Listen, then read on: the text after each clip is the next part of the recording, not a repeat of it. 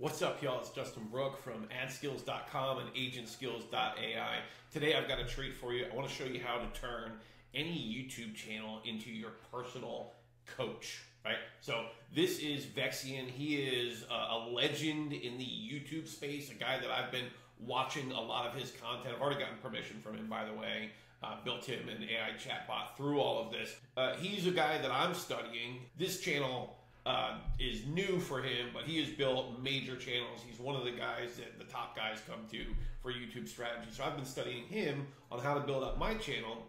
And instead of having to try and ask him questions all the time, I decided, well, I'll just turn all of his strategies into my own chatbot. That way I can ask questions anytime I want for free. And I'm going to show you how to do that right now with a tool called NotebookLM. You can do this with any channel, and you can just make your own chatbot, make your own coach on any topic, and just start learning. So let me show you how to do that right now.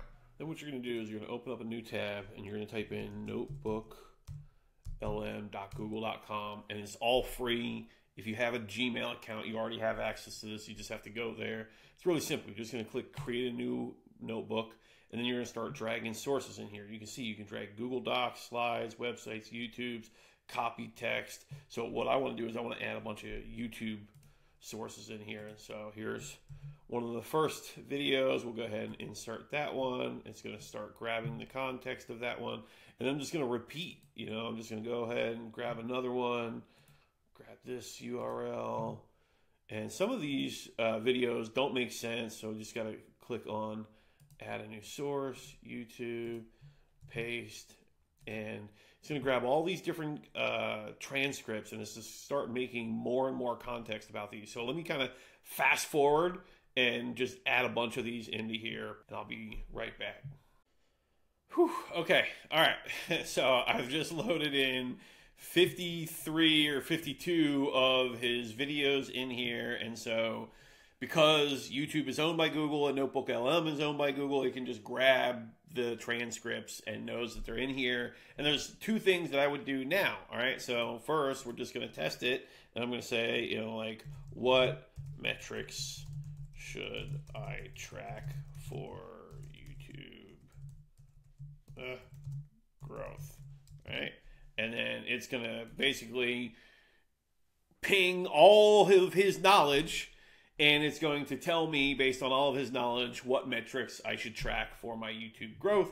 And then the next thing that I'm going to do here is I'm going to add this audio podcast feature, right? It says, generate an AI podcast based on your sources. And what that's going to do is when I click that button, it's going to summarize all of his knowledge into one 10 to 20 minute long, rather entertaining two-person AI podcast where it's introducing a topic, and then the second person is asking questions, and they're going back and forth. And so that's how I kind of brute force learn things, is I get all of their knowledge in there, and then I summarize all the knowledge with the podcast thing. So let's go ahead and do that.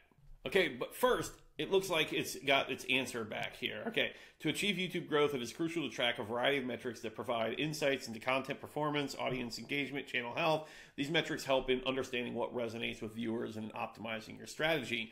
So views, yeah, we got that. But really what I was looking for is I already know that average view duration and click-through rate are kind of the two big ones, and kind of the new metric, and really what this guy has been bringing to the table with his 1 of 10 company is this this outlier metric here. Where is it? Yeah, the outlier score. An outlier score measures a video's performance relative to the channel's average, or more accurately, a 5-video moving average. This helps identify videos that significantly overperform and can be a source of inspiration for future content. So, I mean, this thing's great. You can ask it whatever question you want. It's like having your own coach in your pocket right now. And they have a great mobile app where you can use this literally in your pocket. So now what we're going to do is we're going to hit this little audio overview, and it's going to help us make a little podcast. This usually takes anywhere from 5 to as long as 20 minutes. So I'm going to go ahead and press pause while we wait for that to finish. All right, it's finished. Let's see how long it is. I'll go ahead and scroll through YouTube. Yep.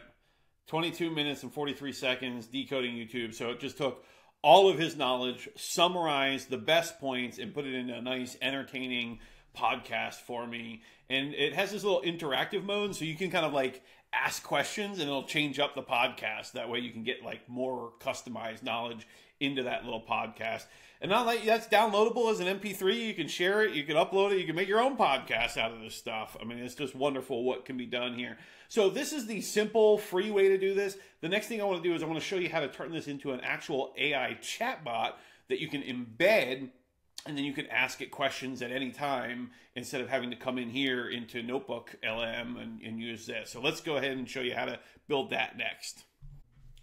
Okay, so this is Mind Studio.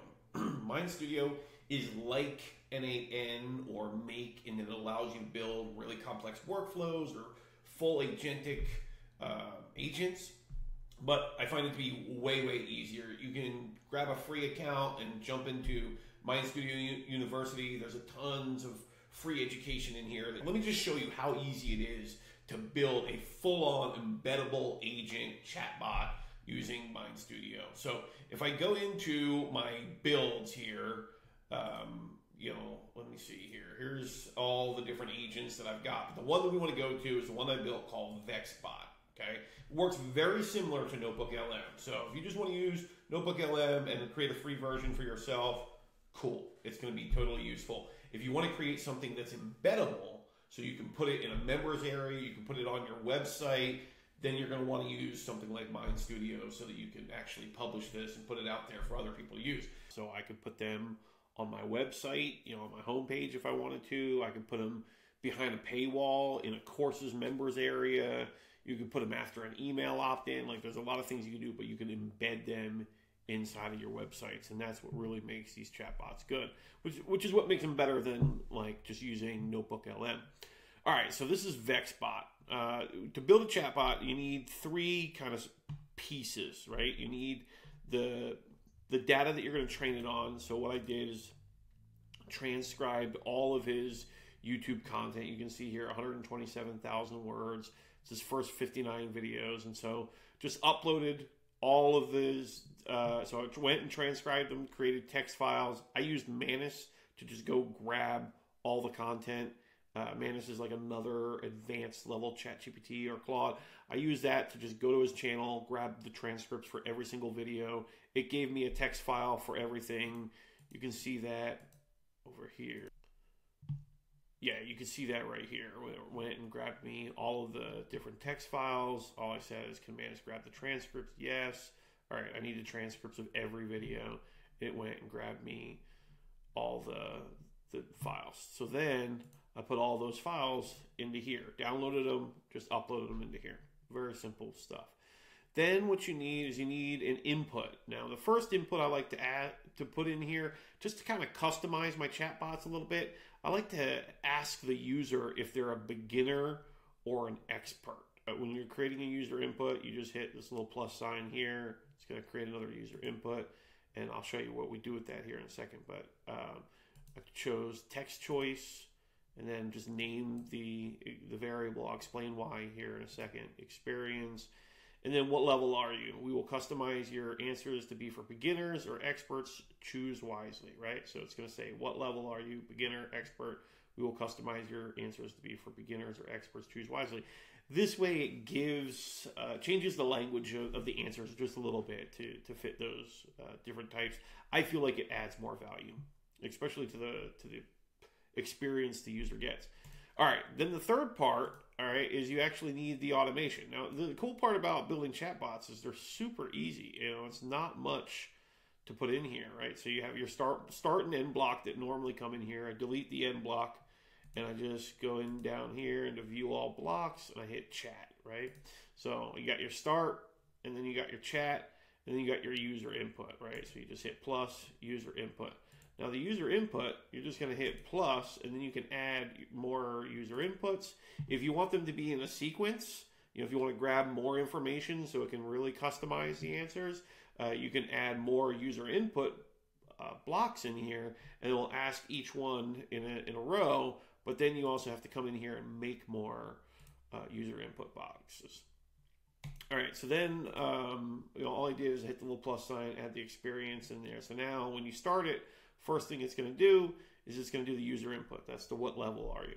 Then we go to the chat. You want to customize this a little bit. You want to give it kind of like a hello message, you know. And then I like to create 3 conversation starters. And I'll explain why in just a second, because the way it looks once the hello message is there, there's a couple starters down there. The main questions people are going to ask over and over again. And that way they can just click them and it starts. And it allows somebody, without having to know how to prompt or ask questions or anything, to just get started just by clicking a button. So it just makes it really easy.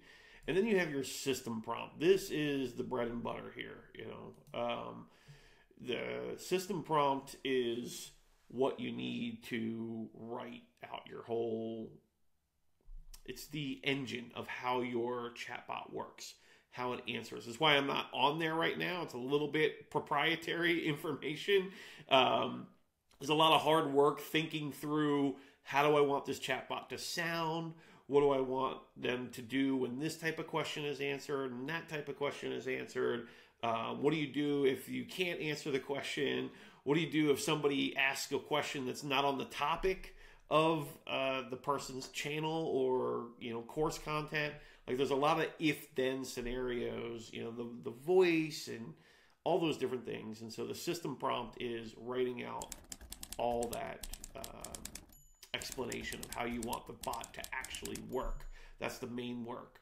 All right, then you're going to choose your model, right? I like to choose, there's a bunch of different models. This is one of the reasons why I really love Mind Studios. If I wanted, I could go down here and I could choose Grok. Grok's a great model. Quen's a good model. You got all the chat GPT models in here.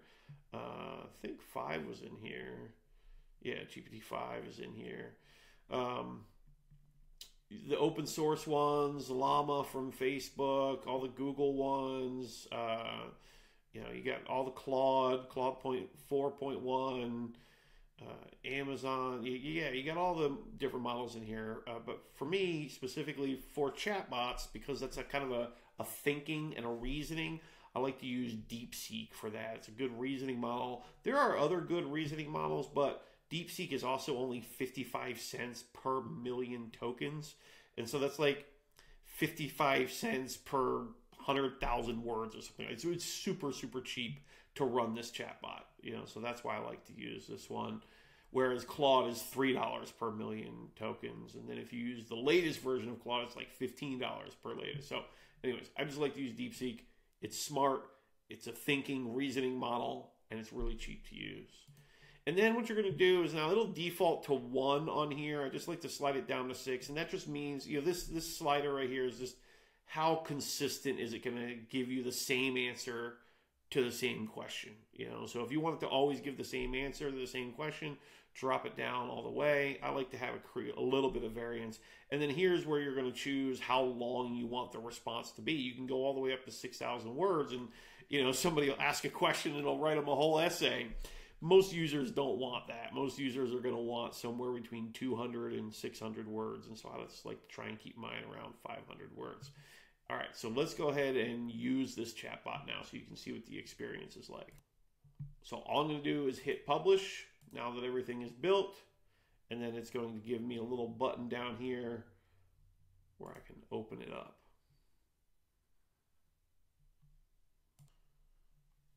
All right, I don't know why it flashed on that screen there for a second, but all right, so it says, what level are you, beginner or expert? We will customize your answers to be for beginners or experts. Choose wisely. So I'm just going to jump over here to beginner, and then, like I said, this is the customized welcome message. This chatbot is for a YouTube strategist. I grow channels, ask me anything, and then here's the little one-click answers that I added in there, right? So if we want to grow a YouTube channel, let's go ahead and say, what metrics should I track? And then what it's going to do is it's going to use that reasoning model. It's going to be thinking, and then as it's thinking about the answer, it's going to all of those transcripts that we uploaded. That's how we trained this chatbot to answer the way the expert would. And that's what makes this different from a ChatGPT or a Claude, is it's your personal information, your expertise answering these questions, not just general experience or general best practices. All right, we can see here it's telling us exactly what metrics to go for and what benchmarks we need, average view duration, click-through rate, revenue per mil, and then the bonus, the bonus, the Vexian special, interest and virality metrics.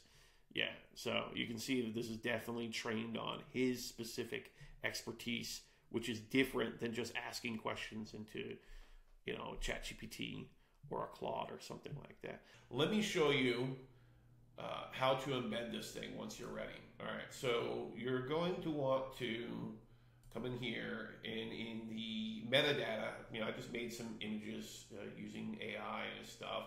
Agent name, short description, couple images in here, and the next thing you're going to want to do is you go in here to access and embedding, and you want to enable the embed, and now you have this little code that you can copy and you can paste that anywhere. If you have Kajabi or Thrivecart or Samcart, whatever you're using for your members area, you can put this chatbot in your members area, and now you've got everything you need to have kind of like an AI coach version of yourself in there. I would say don't do this for other people's content and then put it in your members area. I'm sure that's illegal and breaks all kinds of copyright. But if you want to turn your YouTube channel or your courses into an AI chatbot, then this is how you would do this. Or you can make this free. This would be an amazing lead magnet. That's what Vexian is using this for. Is he's just making this a lead gen thing. You get free access into your email, and now you can just ask questions from the GOAT at any time. All right, so that is how to build an AI chatbot fully from the ground up. If you want to do a free one with NotebookLM, like I showed you, or if you want to create a full-on embeddable chatbot using Mind Studio. I'm Justin Brook from adskills.com and agentskills.ai. I'll see you. Bye.